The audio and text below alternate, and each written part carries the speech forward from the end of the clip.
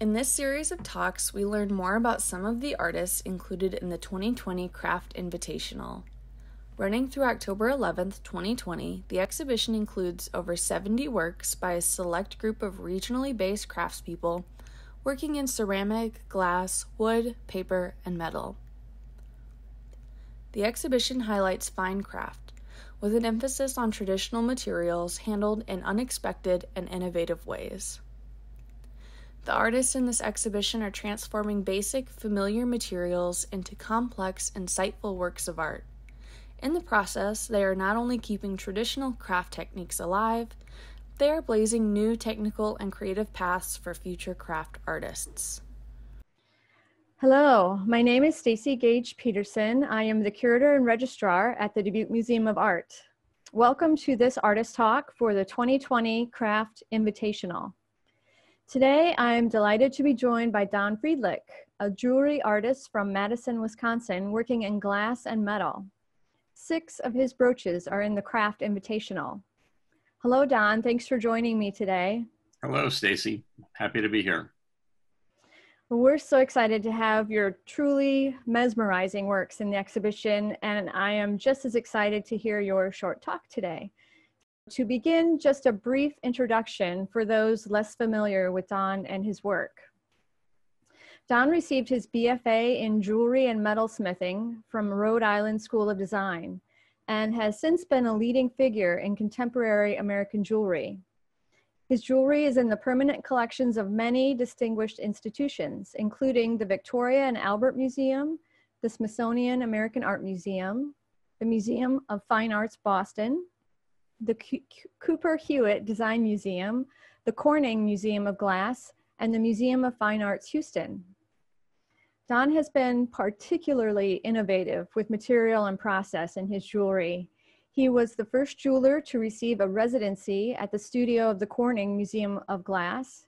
He's lectured at the Smithsonian's Renwick Gallery in Washington, D.C. as part of their Distinguished Artist Series, and taught workshops at Corning, Haystack, and Penland, among many others. He was selected for what is widely considered the preeminent annual jewelry exhibition in the world in Munich, Germany. In 2017, he received an award from the Society of North American Goldsmiths, of which he is a past president, in recognition of his extensive service to the organization and the field. In his talk today, titled Things That Make My Heart Beat Faster, Don will be speaking about his journey as a jewelry artist, a journey full of thoughtful discovery, never-ending curiosity, and as you will see, always a good sense of humor. With that, Don, when you're ready, I'll turn it over to you. All right, well, thank you. Thanks for the nice introduction. The title of my talk, Things That Make My Heart Beat Faster, comes from part of my approach to making art. Approaches vary from artist to artist, but for me, I think of it as one of discernment, of finding the things that excite me visually, emotionally, and intellectually, and trying to understand why they excite me, the things that make my heart beat faster, and then try to bring those qualities into my jewelry. I grew up in what can now be called the Soprano section in New Jersey, and as a child, I had no interest in art whatsoever.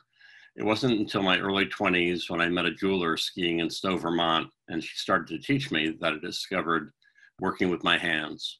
This led me to classes at the University of Vermont, and then eventually to Rhode Island School of Design, where I got my BFA in 1982.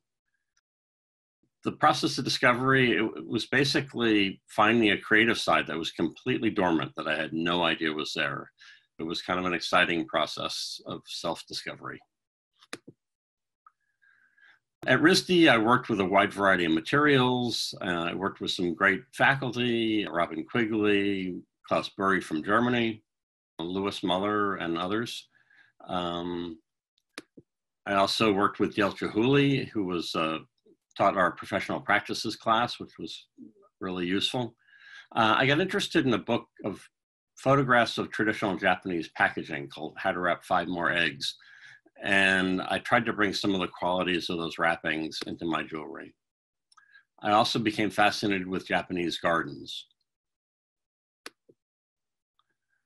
This slide is here to show the importance of quality photography, but it's also the last and I think the best piece I did as a student, working with ideas of balance and composition and tension.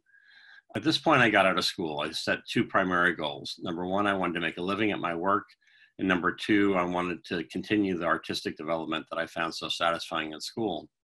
To do the first, I applied to the 3 leading craft shows in the country. To do the second, I sent portfolios to the 3 leading galleries in the country.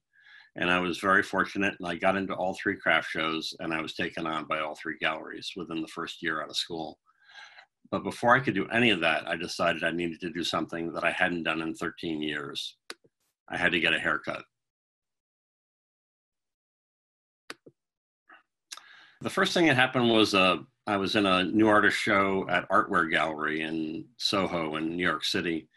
And the owner, Robert Lee Morris, looked at all my student work and picked out these 2 pieces and asked me to do a collection of earrings based on these 2 designs for his show. I only had 1 month to do all this. So it was one of the most manic periods of my life. The earrings I developed became the basis of my production line. I make both one-of-a-kind work and multiples that are more affordable and often more wearable and accessible to people. Andy Goldsworthy said, "It was very important when I discovered I could actually learn from making art. Instead of being a means of dumping my feelings or ideas, it acted as a kind of vehicle for getting information." I traveled in the American Southwest and was just knocked out by the landscape, especially the effects of erosion on the natural environment. When I got back to my studio, I worked with a sandblaster with a slate, which had become my main material, to literally erode away the stone. And slate's got a beautiful range from rough and craggy to smooth and sensual. This was all an old chalkboard I'd found at one point and smashed up. I had an idea for a new material. This is a lamination of sterling and 18-karat gold. And after a long search in the jewelry industry, I found somebody to manufacture it for me. After the development, I turned it over to the field so other people could work with the same material. It's a lamination of sterling and 18-karat gold, and it's 1/20th gold content by weight, which means I had the color quality and the richness of the gold, but closer to the price of the silver. I get interested in the interaction between jewelry and clothing. So the piece on the top has got sort of a window in it, and my idea is that the fabric the jewelry is worn on becomes part of the composition. In production work, design decisions become lifestyle choices.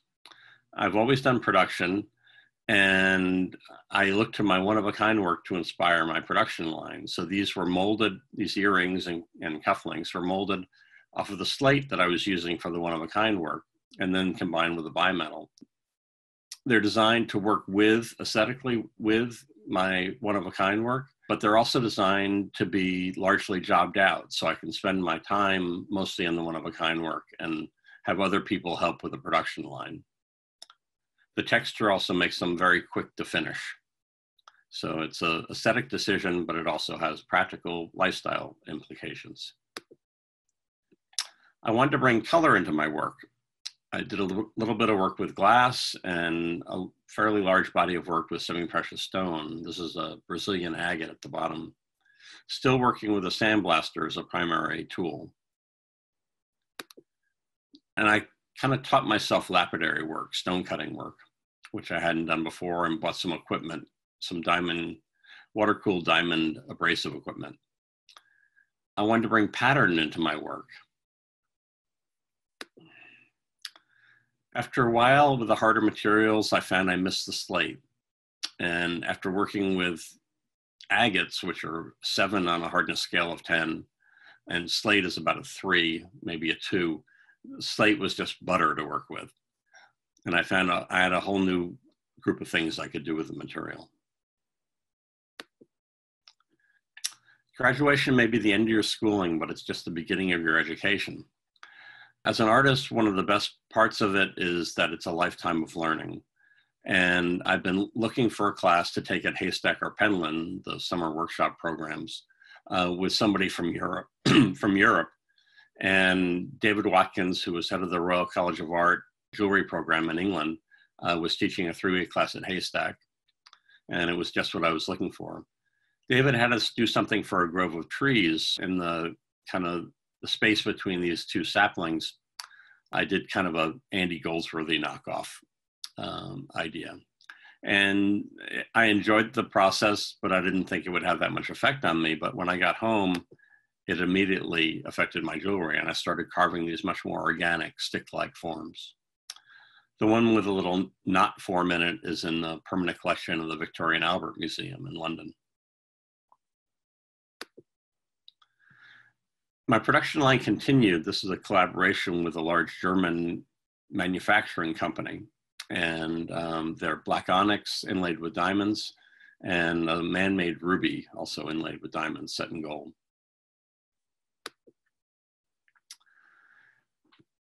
In 2001, I'd kind of exhausted what I could do with glass with my limited skills. And I started going to the studio of the Corning Museum of Glass in upstate New York to build a second set of skills that expand what I could do. Going to the studio, it was like going from driving an old Chevy to somebody giving me the keys to a Maserati. The equipment was so much better than what I was used to. Ideas that were taking me days, I was doing in 30 minutes. And it was very freeing artistically. The piece on the right is a collaboration with a glass blower. And then the ones on the left, which are sort of textile related and sail related forms, are cut out of Pyrex tubing. In 2003, I was the first jeweler to be given an artist in residence at the studio. These are very prestigious spots and very coveted. It's an international competition. They give out 5 to 7 of them a year, and it's a month of free access to the studio. My proposal was to work with a glass blower to develop new forms, and this work came out of that. So why glass? Simply stated, glass is the most flexible artistic material ever created. It can be as clear as water or as opaque as stone. It can be any form in the world. It can be thousands of colors. It can be reflective, transparent, translucent. It can be blown, it can be cast, it can be cold worked, it can be sandblasted, and many other processes. So I wanted to make jewelry that heavily magnified the clothing that it was on. It was an attempt to bridge 3 craft media, to make jewelry made out of glass with textile imagery. To make these lens forms work, I thought perhaps graphite molds would be the solution that I needed. And as you can see, I was able to work it out. It took me a while to figure out what I needed with spheres and cylinders to make this idea work. Here I'm working at the University of Wisconsin on a milling machine and carving a piece of graphite.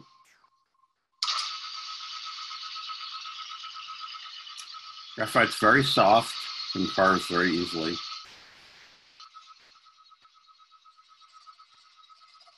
It's a bit of a mess. I kind of think of it as a pencil sharpener from hell. And here's some of the works that came out of that. The next step was computer-aided design. I was an artist in residence at Kendall School of Art in Michigan for a week, and I spent half the time with the faculty playing with their very cool high-tech toys and half the time with the students doing lectures, critiques, and demos. This has expanded what I could do in terms of forms.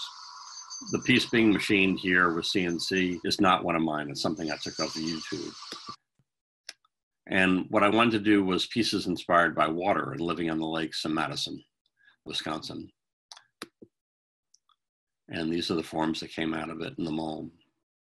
These are done through a process called press molding, where hot glass at about 2,000 degrees is taken from a furnace and then put into a mold. That's me with the gloves and the paddle there. It's stripped into the mold, sort of like a 2,000 degree honey dipper, cut off by the glass blower. In this case, it's Richard Jones, and then pressed down hard with a steel paddle so the glass conforms to the mold. It freezes up, solidifies rather quickly as it hits the mold. It's then taken out onto a wooden paddle and annealed for about half a day in a kiln. to slowly cool. This piece is in the exhibition, and it's a particular favorite of mine, working with that Aqua series idea. I wanted to make jewelry inspired by food. There are few things more important to me than food and humor, but I never thought I'd bring either of them into my jewelry. I developed these cast asparagus and celery as brooches. And one of each of these is in the exhibition as well. I love the idea of being able to wear a stalk of celery as a brooch. I also worked with apples and oranges, and the orange form on the bottom, the blue one, is also in the exhibition. This is how the pieces are done. I've taken a mold off of an apple and an orange in back, and then made a rubber positive, then made a plaster mold from that, and then cast glass into the mold in a kiln. This is my butterfly brooch. So all things being equal, the simplest solution tends to be the right one. This is Occam's razor, a scientific precept, but getting to simple is anything but simple.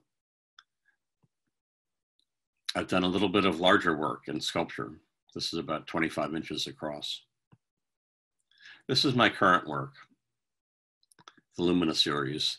I've been looking to Mark Rothko's color field paintings, James Turrell's amazing landscape sculpture, and I'm working with a material I've hated for my entire career called dichroic glass. It's kind of a garish material. It was developed by NASA for the visors of the astronauts originally. But I use it through a frosted surface, and that calms down its harshness. This material can be both transparent and reflective at the same time, and it's two different colors depending upon whether light's passing through it or reflecting off of it. I'm working with the idea that jewelry is seen in motion. These are three different views of the same brooch. The one on the bottom is in the exhibition as well. This gives you an idea of what happens as the pieces move.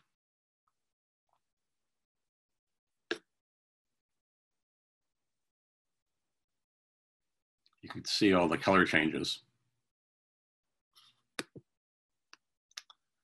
And some of my most recent works.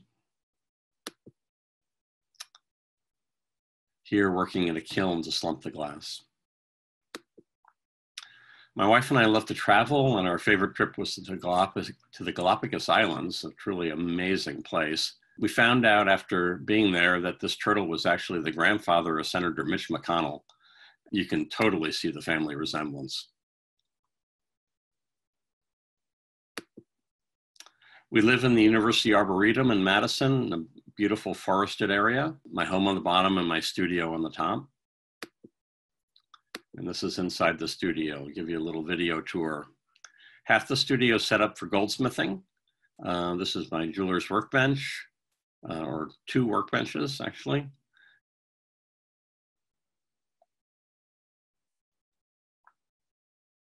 A rolling mill. Nice little drill press set up there. One of my favorite tools. And back there is a small kiln that I do all my hot work in. If I'm working with blown forms, I'm working in somebody else's studio, like Corning or a studio in Madison. An area for gluing. A lot of this work is put together with ultraviolet cured adhesives. A central work table where I can lay work out and see things in progress. A great big old sandblaster and compressor. The thing with a tire around it is called a flat lap. This is a rotating disc of abrasive water-cooled diamond abrasive that can go from rough grinding to polished, and other lapidary equipment, including a diamond saw in that back corner there. When working with glass, everything needs to be water cooled. Small German engraving lathe. My cute little dog, Josie. So my final image, this piece is called Necklace for an Insecure Man.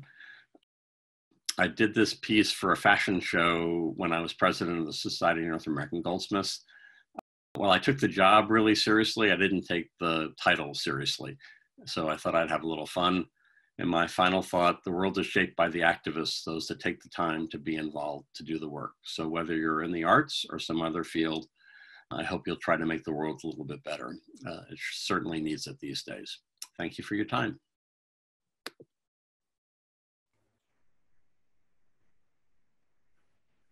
Don, thank you so much.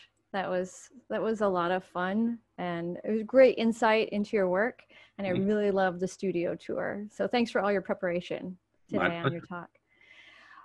Don't miss your chance to see these great, wonderful, beautiful, glowing brooches that you saw in the presentation today. Don's work at the DuMA Second Craft Invitational. It's through October 11th. And you can also see a virtual version of the exhibition on our website at dbqart.org.